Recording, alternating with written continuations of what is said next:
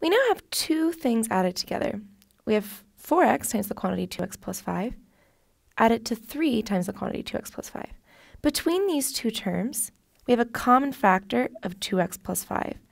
So we can start by pulling that outside, and then we can multiply that, and then we can write the things that it multiplies. 4x plus 3. So the final factored form of 8x squared plus 26x plus 15 is just this expression, the quantity 2x plus 5 times the quantity 4x plus 3. Awesome. Let's check that just to make sure. We multiply 2x by each of these terms, and then we multiply 5 by each of these terms. All we need to do now is add like terms, and voila, we have verified that this factored form is in fact equal to the expression we started out with. Awesome.